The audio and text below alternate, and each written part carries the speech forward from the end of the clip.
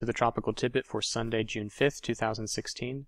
The thoughts expressed in this video are mine alone, and in making decisions, please always consult the National Hurricane Center and National Weather Service.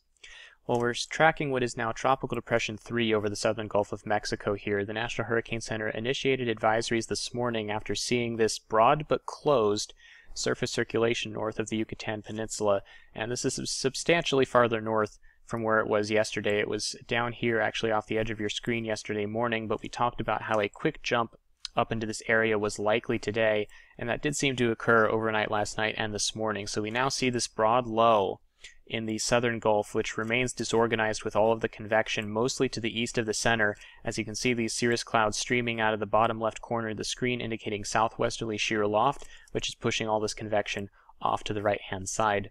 And the recon plane currently flying around in there is finding this very broad area of light winds and fairly uniform surface pressures near the circulation. This is indicating a large and fragile storm, and the intensification process is a long one for storms with this structure because this large circulation has to contract really before substantial strengthening can occur, and that process does take a lot of time. So that's good news for Florida here, as the system will have shear hampering it as well as its large structure.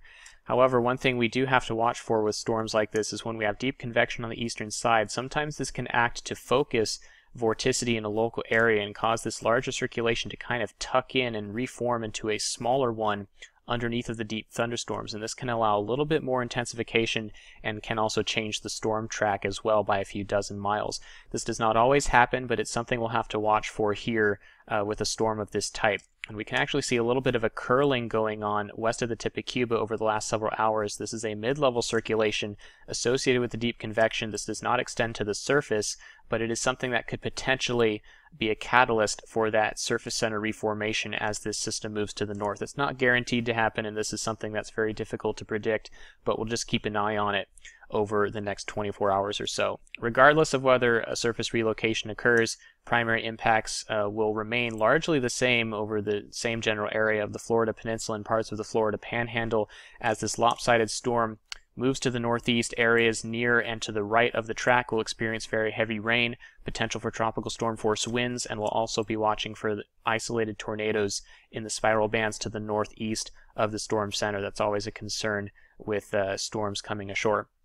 This is the official forecast track from the National Hurricane Center, showing again this bend toward the northeast and out into the southwest Atlantic on Tuesday after making landfall sometime near Monday evening, and pretty close to the Carolinas and Georgia here, but again this left-hand side of the track is kind of the dry side, and we'll see less severe weather than areas near and to the right of the landfall of this system. And again, some shifts in track are possible if the broad center decides to reform underneath the deep convection, but such shifts will not change very much of the area affected in Florida by this large area of adverse conditions, with winds of about 50 miles per hour forecast by the Hurricane Center as the storm makes landfall, with higher gusts than that possible, and again isolated tornadoes and some storm surge along areas of the coastline susceptible to that are also possible. So we keep a close eye on Tropical Depression 3 as it may become Tropical Storm Colin at some point during the next day. Landfall expected at some point tomorrow night, but adverse conditions already beginning to affect Florida tonight and will continue over the next day to day and a half.